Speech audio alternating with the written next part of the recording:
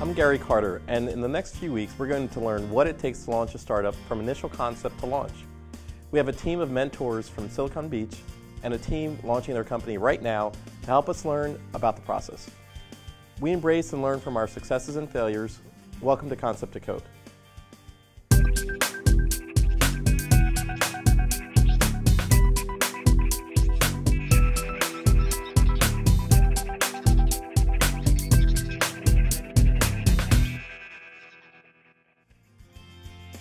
Today on Concept to Code, we're going to learn about UI UX. What are some of your favorite apps? Are they simple or complex, depending on the user?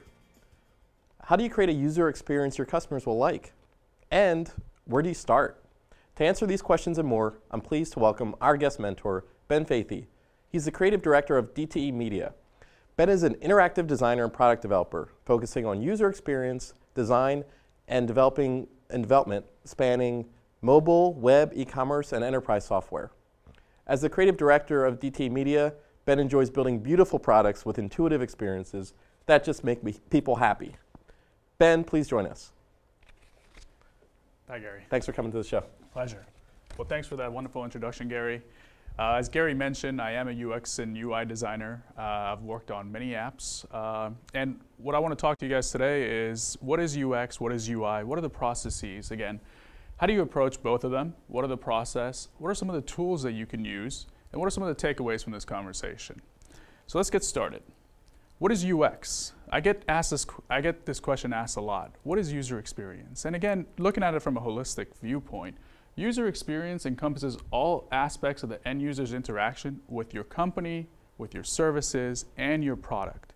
What we're concerned with here today is actually your product. So how does your user use your product? What's the feeling that they get? Are they happy when they use it? Is it simple for them to use it? Did it solve their problem easily? What was that feeling when they got after the first time they used your app? When they turned off your app that first time, if you were to ask them, what was the feeling you got? Did it solve a problem? That's what the experience we're talking about here is.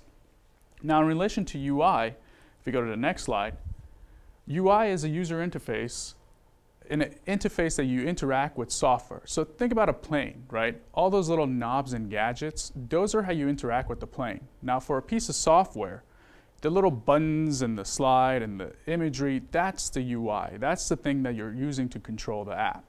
So looking at UI and UX in relation to each other, UX is a very holistic thing. Again, it's talking about the experience of your app, the experience of user with your service and company, and UI basically just falls within a small segment of that. And that just has to do with the design of your app, how you control the app, and UX, again, it's the whole experience of your app. Now let's go to the next slide. Now how do you approach both of these things? Next slide. Most people, here's what the pitfall is with most people. Most people start with beautiful. So if this was the way they would approach building a piece of software or building an app, they would start with beautiful and then work their way down to usable and then useful. The problem here is that when you focus on beautiful, 9 out of 10 times you'll end up with something that's useless. You shouldn't focus on how something looks. Looks comes in last. Again, if we were to go to the next slide, the appropriate approach to UX and UI is to start with the usefulness of the app. And to do that, you got to really focus on the problem. What is the problem that you're trying to solve? When you understand that really well, it puts you in a place where you could start the development of your app or company or web platform. Again, start with the usefulness, focus on the problem, then move your way down to usable.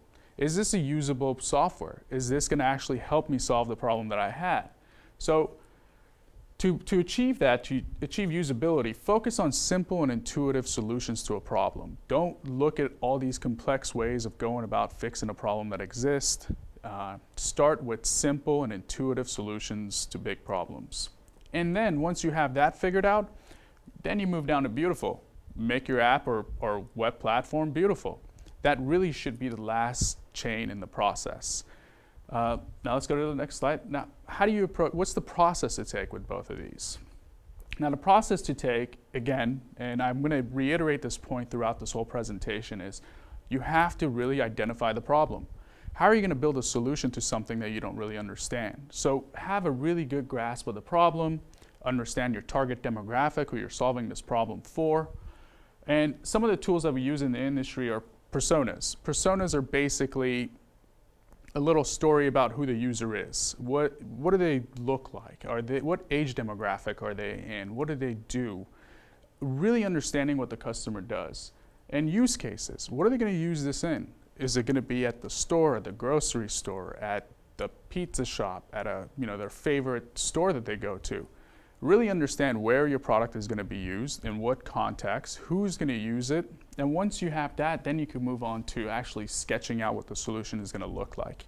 And anyone can do this. Don't think that you need an expert or somebody who is, a UX or UI artist to start wireframing or sketching out your product for you. Anyone can do it. If you've ever played with an app or used an app before, you can actually wireframe apps. So start out with sketching out the solution that you guys are thinking about, and that entails wireframing. And then once you have that, we go to prototyping. So prototyping is a way that you actually make a replica or what your app should be and how it should function, and you get it in your hand and you actually start to play with it. When something's on paper, it's so much different than when it's actually in your hand and you're actually using it. How it feels, how it functions, how the screens flow into each other is all part of the whole experience. So again, you would get into prototyping and testing, and then finally you get into actually laying down the UI, which is, again, that beautiful user interface that's going to get your users intrigued. Now, what are some of the tools? Now, if you were to do some of this stuff, go through this process, what are some of the tools that you could actually use at home or do it yourself as far as getting started? Now, Balsamiq is a good wireframing tool. It's been around for a while. OmniGraffle is another one that's used a lot in the industry. Again, both of these products are fairly simple to use, very inexpensive as well. UXPin is a new tool that's come on the market. Again, these were all built that anyone can use it. It allows you to drag and drop buttons, shapes, boxes, fields, anything that you could actually have in an app. It allows you to play around with it, put it on the app, put it on different screens, sketch out what all these screens are going to look like. What is it going to look like when your app actually starts? What is it going to look like when you log in? What is the first screen you're going to see? What is the user homepage going to look like? What is your account going to look like? Think through some of this. And even eventually, if you do hire a UX designer or a professional to come in and look at it, it's great for the person who has the idea to really go through these steps themselves as well. Now, these are some wireframing tools. Next is prototyping tools. One of the best ones that I truly love is Envision. It's extremely simple. You could drag and drop pictures, create hotspots, and in fact, you could send a link to yourself on your phone. It'll download on your home screen as if it was a native app. You start the app, and it functions as if it was a real app. Again, it's just images with hotspots on top of them. Envision's a great tool for that. Again, it's fairly inexpensive. Anyone can use it. We use it heavily in the industry. Every product that we build, we prototype with Envision. Proto.io is another tool that we use as well. This one's a little bit more intricate and complicated. Again, all of these tools were built for anyone to use. It allows you to do much more complex stuff. For instance, scrolling screens, sliding screens, all sorts of stuff. Again, two great solutions to prototype your product. These can be used for mobile apps, web apps, pretty much anything. Now, the next is testing. Now, testing is very important. Once you understand the problem, you thought you've come up with a solution, you need to get it out there and test it. How do you know that users actually like it or what you built actually works for them? Usertesting.com is a great platform for that. Basically, for a small fee per user, you give the users a task to do. They sit behind a computer, they videotape themselves actually going through your software, and you get to see how they interact with it. Are they getting stuck at a certain screen or not? So user testing is very important. That's in the process as well. And then Loop 11 gives you a bunch of tools as far as testing your product. Next slide. Now, key takeaways. When building a product, always gather diverse input. You're going to hear this from the other experts and the teams. They're going to tell you input from your users is very important. Narrow in on the solution. Don't try to be everything to everyone. Really focus in on that solution, and that's the key to your success. Sketch and try things out. Don't be afraid to get a pen and paper and actually draw out your app. Design for useful and usable. That's the main thing. Forget about how the app looks, that comes later. Focus on the solution, how useful and usable it is. And then after that, make it beautiful. And then continue to test and iterate. That is probably one of the most important parts. Once you get it out there, test, iterate, test and iterate. And that's pretty much it for this conversation. Thank you for that Thanks, beautiful Gary. presentation, Ben. Thanks, Gary. When we come back, we're going to meet our startup team favorite and listen into their discussion with Ben on UX UI. Stay with us. Riding a bicycle can seem like child's play. But only if you're playing indoors.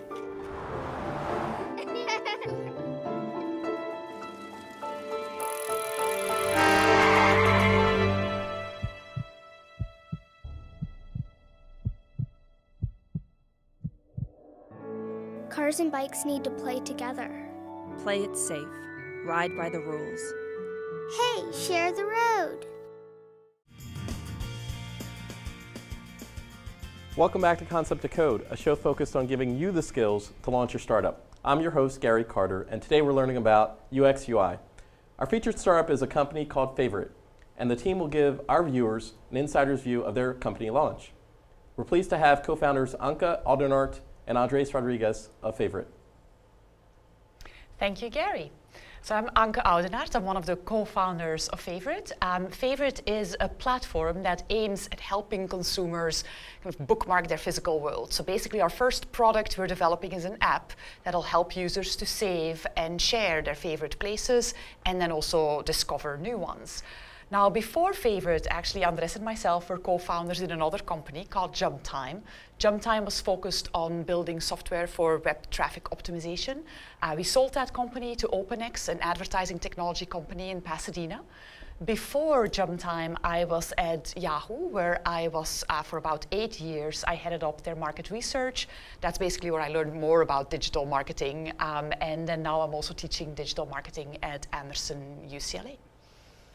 And my background is on research. I did grad work at Stanford, and after that I did research for many years in artificial intelligence. And we are applying that background in developing an engine for recommendations for Favorite. We want to make sure that the recommendations that you get as a user for Favorite are based on your circle of friends. And even before getting there, what we're doing right now is building an app where we can collect the data about the places that you like, you can save them, and based on that, we will apply algorithms and try to recommend to you the best restaurant where you can go, or the best trail, or the best shop to go buy clothes, shoes, etc. That's great. Now, this dynamic is unique. Normally in the shows, our mentor comes and presents on a topic and kind of gives a critique. Well, in this case, Favorite has actually worked with Ben Faithy on the UX UI. So it'll be interesting. I do want to know, and we want to know, the good and the bad during this process. But I'll let you kind of talk about the process and how you're continuing to develop the UX UI. Yeah, Sounds good. Thank you. Well, great. Let's talk a little about the process that we followed as far as coming up with the UX and the UX of your app, the user experience, and eventually the UI that went along with it. So, I mean, what was that experience like for you guys? Yeah, so it was actually, well, it's been a very good experience all along, and we're actually very happy with the result that came out of it. Initially, so what really happened is I went to Ben with kind of pages out of a moleskin notebook combined with some things I tried to do on PowerPoint, largely kind of a layout of what I thought our app would do and how it would function. What I felt even through that process and how I did this was largely going to cafes and restaurants, sitting there thinking about how this should work, how could we really solve these pain points of a user, and even just going through that, I felt like I had lots and lots and lots of links I had to think about. Then I went to Ben, and both Andres and myself felt like a few screens, pretty easy app to develop. And then Ben actually made that was the first thing that Ben kind of warned us on, like how you think it's way simpler than it actually is when you're going to develop it. So then we went into that kind of UX development. And I think another piece, and you touched on that, somewhat disappointing for me because I'm not a designer, I'm not a developer. So of course I would have liked for someone to come back and say the next day, here are the great pictures, here's how it's gonna look. And I didn't get that. We got all those wireframes, but it was a really, really good process to go through, definitely. Yeah, I think that I learned a lot from it. I think that probably you were our first surrogate customer in the sense that we had to sell you on the idea, and the back and forth with you helped us solidify some of the concepts that we had.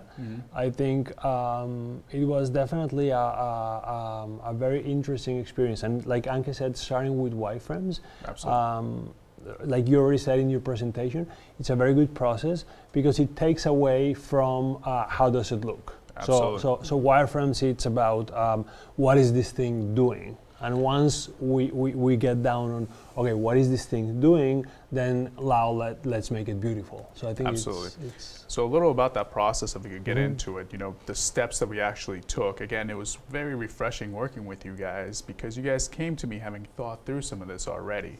You guys, most people usually have this idea or a problem that they know they want to solve, and then they come to a designer, somebody who they really haven't had any sort of interaction, and they're like, solve it for me. In a way, it allows the designer or the strategy person to have creativity as far as what the solution is, but it's good for the client and the people who are going to be running the company to have a good grasp of the process as well. And you guys were involved from the very beginning. And one of the things about design, whether it's UX or UI, it's a mindset. It's how do you approach this problem and how do you solve it? So we started out actually outlining the demographic. What is the problem? Who's the competitors? What's the problems with them? Really getting a good grasp of what are we solving and who are we solving it for and how is it going to be used.